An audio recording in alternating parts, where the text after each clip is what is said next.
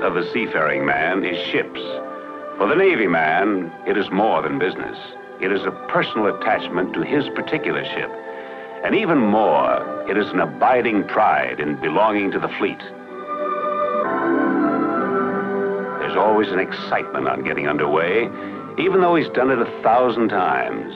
There's a crisp smartness in the way the strong gray ships move. There is in his world of motion a symmetry of man-made power that is strangely one with the constant sea. There is the sure sense that when his fleet moves, his country moves, and so it does. For his country, America, sends fleets to sea for age-old reasons.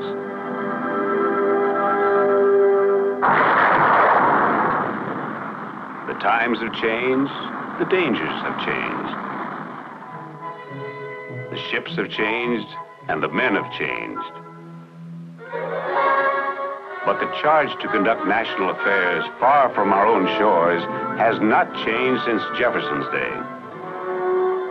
Indeed, it is more important to us now than ever before.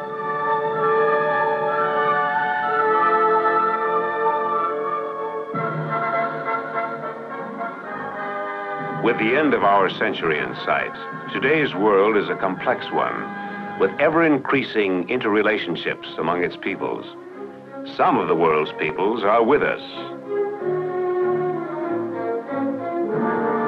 and some are against us.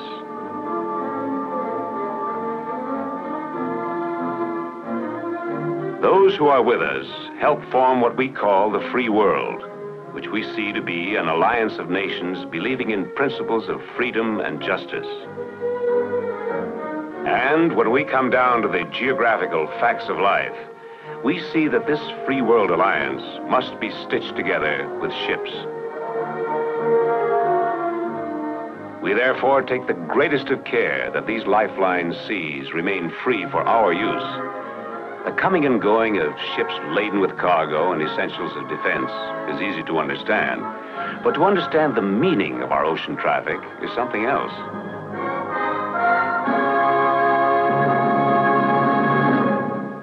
Everybody knows America is the world's foremost industrial nation. For most of our history, we manufactured goods from our own raw materials and sold them abroad, as well as to ourselves.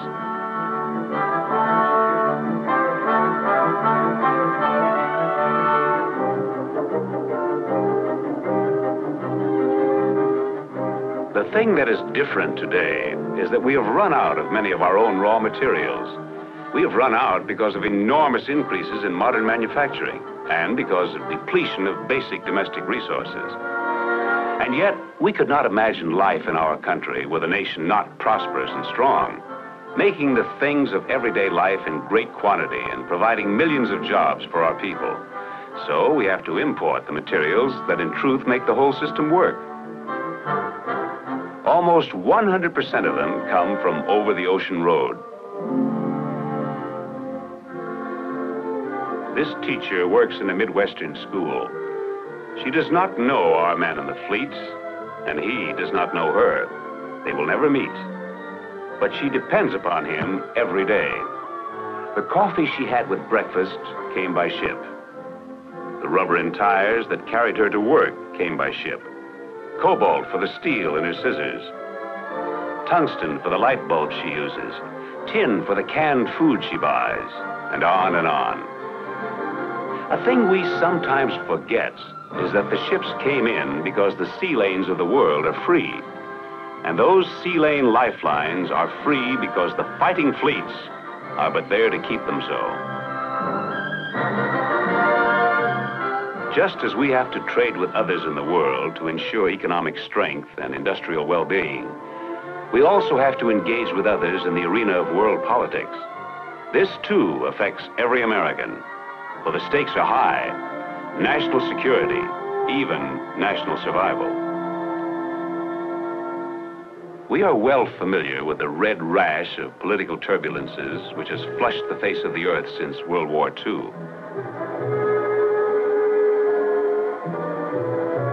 And there doubtless would have been more, had not the United States, by global presence and strength, stabilized explosive situations.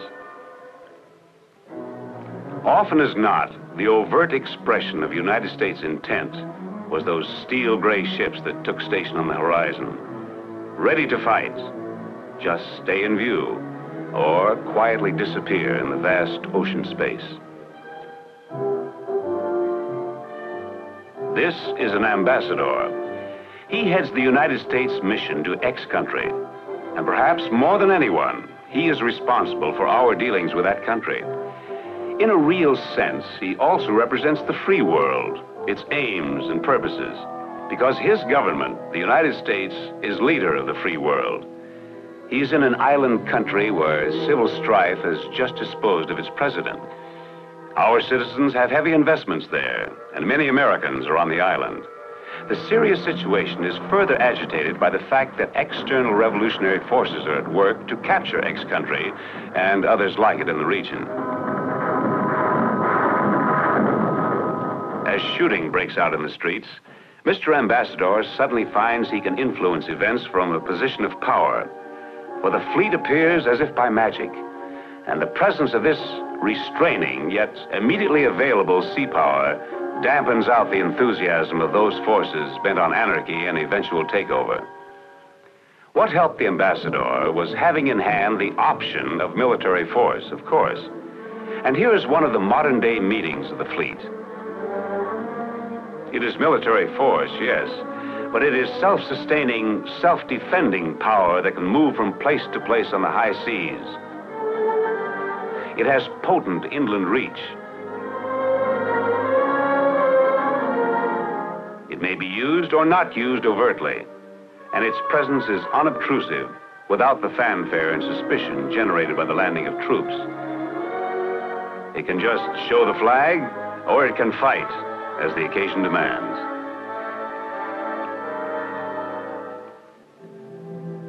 Sometimes it is fight. That is what happened in Korea, and that is what happened in the Tonkin Gulf and Vietnam.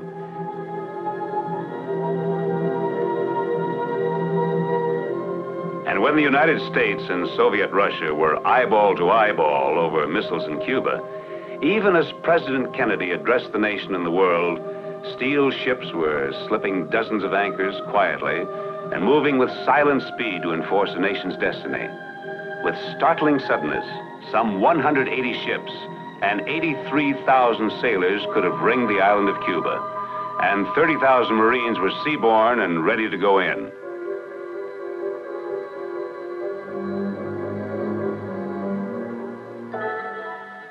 The meaning is that the Navy, the fleet, has become a much-used instrument of America's foreign policy in action because of the unique mobile power of ships in a time-compressed world.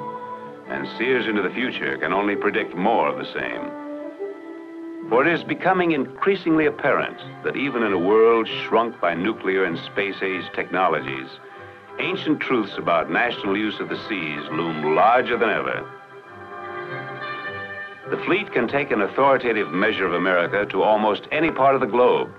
It has a special talent for being on the scene, ready to take immediate action. And it has as many envoys of goodwill as it has sailors. It is well that this is so, for there are those in the world today who oppose the views of the United States and other free nations. Their strength and their resources are considerable. During and right after World War II, by hook or crook, they were able to bring under control approximately half the people on this planet. Their methods include any and every means to make gains on the free world, both in the matter of territory and influence. Thus, we live in a state of warfare in so-called times of peace. Around the globe, the enemies of freedom wage war in the field of international politics. Wherever there is fertile ground, they try to infiltrate and subvert free governments. And they do not shy from armed aggression where the odds are going with them. They nibble away at us on every turn. They have embarked on a huge shipbuilding program in order to challenge us at sea.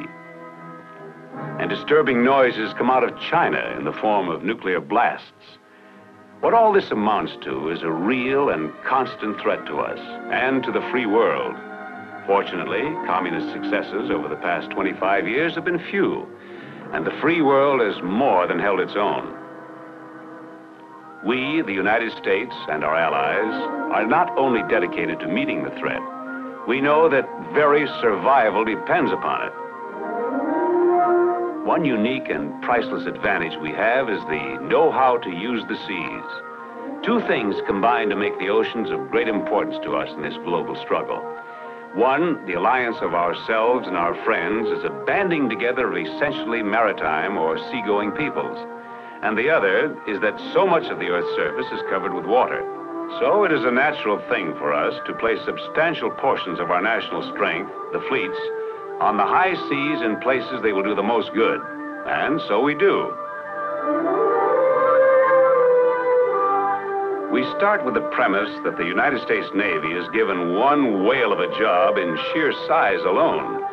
The Navy assignment amounts to responsibility for much of the ocean area, and that's a lot of homework.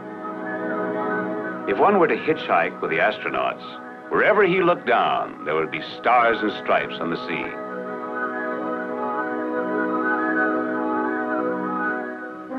For the United States keeps 4 fleets deployed to meet its global commitments. The 2nd and 6th fleets on the Atlantic side, and the 1st Fleet and the 7th Fleet on the Pacific side. Of these, 2 are what we call forward area fleets. That is, they are best positioned to represent us in places where trouble is likely to rear its ugly head. These are the 7th Fleet in the Western Pacific and the 6th Fleet in the Mediterranean. The others, the 2nd Fleet off our own east coast and the 1st Fleet off our west coast, also have important jobs.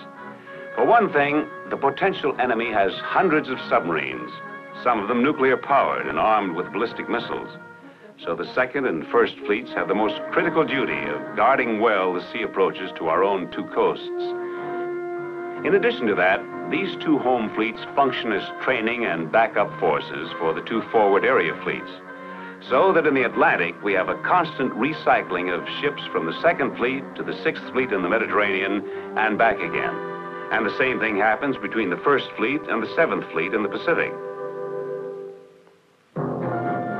Thus, our numbered fleets man the free world ocean perimeter with general purpose naval force.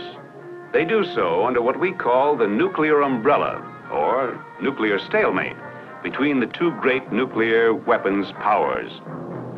A part of that umbrella, and separate from the 4 fleets, Navy's nuclear-powered, nuclear-armed Polaris submarines carry a fair portion of America's big punch, sailing in the quiet dimensions of the sea. They are our strategic insurance policy. Their job is to help prevent thermonuclear war. The job of the 4 fleets is anything short of that. The business of the fleets is apt to be along the lines of more conventional warfare when necessary.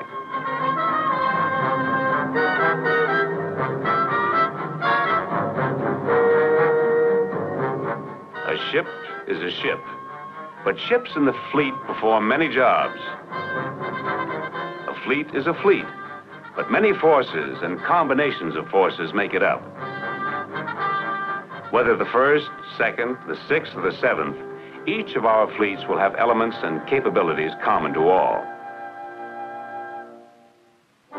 If a fleet is called upon to attack the enemy or to control airspace over a contested spot, floating mobile air bases, the attack carriers, go into action.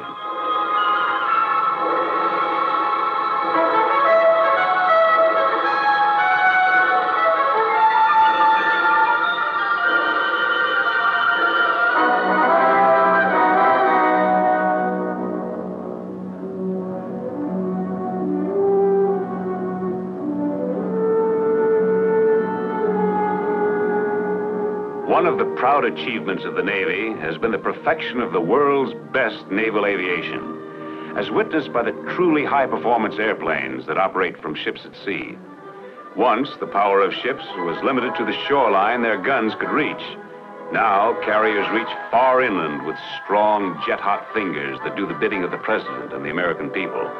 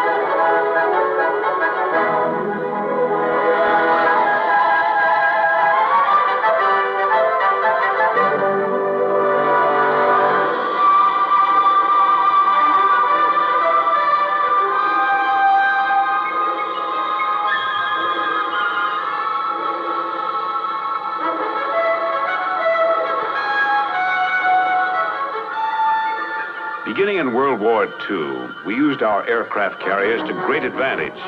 As the cutting edge of present-day Cold War fleets, they have proved expertly capable of many different tasks, from shooting to expressing United States intent with mere presence,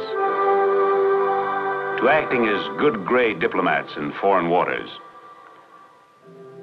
If we are to keep fleets on global seas with the capability to control vast ocean areas if required, they must be made as nearly submarine-proof as we can make them.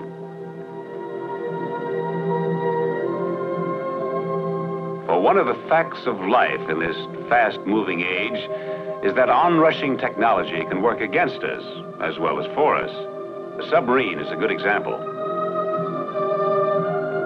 It's wonderful for our Navy to have nuclear-powered true submersibles capable of fantastic underwater speeds, able to stay down almost indefinitely and carry frightening armaments. But when they are in the hands of navies other than our own or our allies, then the wicket gets a trifle sticky. In addition to being a threat to our operating Navy at sea, such a weapon, even with intermediate-ranged missiles, puts places as far inland as Kansas City on the terminal of an unpleasant trajectory. The old-fashioned air-breathing subs of World Wars I and II had an unholy advantage in stealth and concealment. The modern nuclear jobs are many, many times more dangerous. Anti-submarine warfare, therefore, claims a great amount of Navy time, effort, and money. Unlike former times, the problem is not precisely the protection of ships and convoys. It is now overall control of the potential submarine menace in great expanses of ocean area. Almost every ship in the fleet has some ability to fight the submarine. But the larger task of cleansing, say, 1 million square miles of ocean space calls for teams of specialized ships, airplanes, and helicopters. That is because no single ship or weapon has been able to counter the submarine single-handedly. It takes the overlapping work of many. The job is tough, often tedious, and always painstaking. It is a job of detect, track, identify, and destroy. The anti-submarine force in the fleet has aircraft carriers with specially designed airplanes, helicopters that stop and listen at the roof of the sea, ships that are loaded with detection instruments, destruct weapons, and the trained men to use them, long-range land-based patrol planes that with radar and magnetic sensors open windows on the ocean. And even our own submarines are trained to hunt and kill enemy subs, stalking them in the silent depths in a ticklish and deadly game. All of these ships, aircraft, and weapons intermesh their particular talents to beat the submarine in what amounts to one of the fleet's most highly specialized and closely coordinated pieces of work, anti-submarine warfare. And the proof is in the pudding. Without reservation, our fleet commanders feel that these combined forces can keep the hostile submarine where it belongs, on the bottom. Our modern fleet also has hands skilled at putting troops ashore from the sea. We call it amphibious warfare. It has proved to be one of our government's most useful negotiators in time of crisis. For the seaborne force can respond quickly if an ally or friendly nation needs help. And it can respond with precisely the right amount of power. A little or a lot. Essentially, the Fleet Amphibious Force is an ever-ready group whose business it is to set fighting men on the hostile beach and keep them there until their job, whatever it is done. The Navy perfected techniques for amphibious assault during World War II and has since kept sharp the art. Many unusual and ingenious ships have been designed to take in the men who storm the beaches and those who drop farther inland by helicopter. Among them are the amphibious assault ships that launch the man with a gun and helicopters. They are another form of aircraft carrier, and their very names summon up action over the beach. Guadalcanal, Okinawa, Iwo Jima. Another key ship is the amphibious transport dock, which floods the after part of her insides to launch loaded landing craft. In addition, these ships have a helicopter deck, making a 1-2 punch of boats to the beach and aircraft over the beach. Other special purpose ships used by the amphibs are the attack cargo ship, attack transports, high-speed transports, dock landing ships, the familiar but greatly modernized LST, and the horde of boats and landing craft that crunch onto the beaches with armed men. Amphibious warfare is a most potent capability of our fleets, and the size of the operation may demand that every force in the fleet be used. Attack aircraft carriers for air superiority and close support of troops, anti-submarine groups to sweep clean the depths, cruisers and destroyers for gunfire support, mine warfare units to lay or clear minefields, down to individual frogman demolition teams to scout the beaches and clear traps.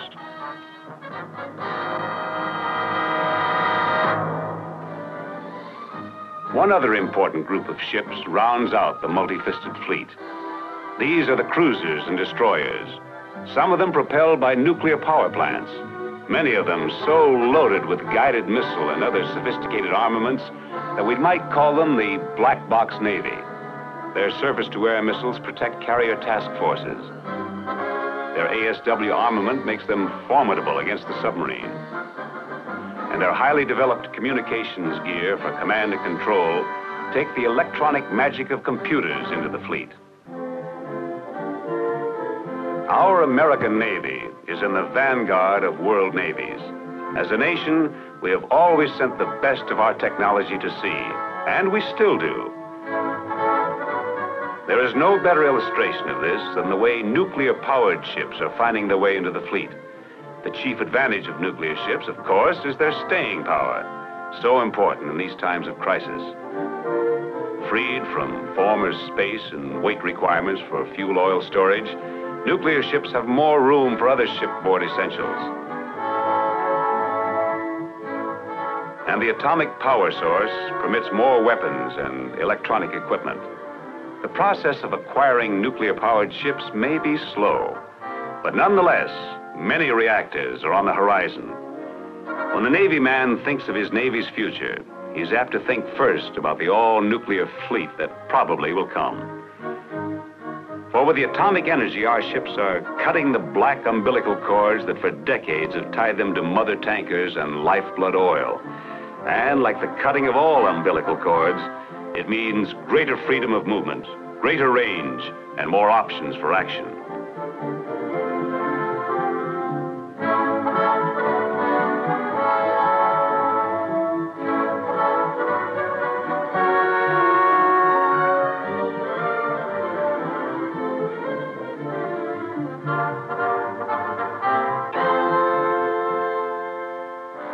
The weaponry of the fleets, which is both modern and diverse, makes them self-defending. But to keep them on station thousands of miles from home for fast response to the unexpected requires something else. They must also be self-sustaining. Our Navy makes them so, with hundreds of non-combatant support ships that hand-feed the fleets, supplying to the wants of warships, food for hungry sailors, ammunition, fuel, mail from home, spare parts. There are even repair ships and tenders that can, within limits, make repairs and give upkeep to the fighting units. These, then, are the fleets with which we use the many nation seas to our advantage. And this has been some small insight into their parts and the character of their parts. But when all is said and done, the good steel hulls, the lean and the squat and the tall, are parts of America. Wherever they are, whatever they are doing. Each ship's bell is freedom's bell. Each ship's mission performed is acted out by an eager minion of 200 million Americans. That is the meaning of the fleets.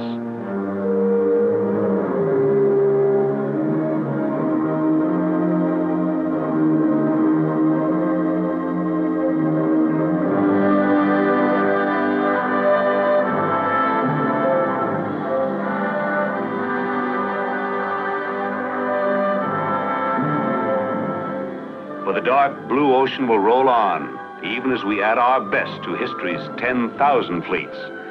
And as the restless tides of men's affairs roll on, it is the modern fleet in being that will have much to say about directions those tides will take.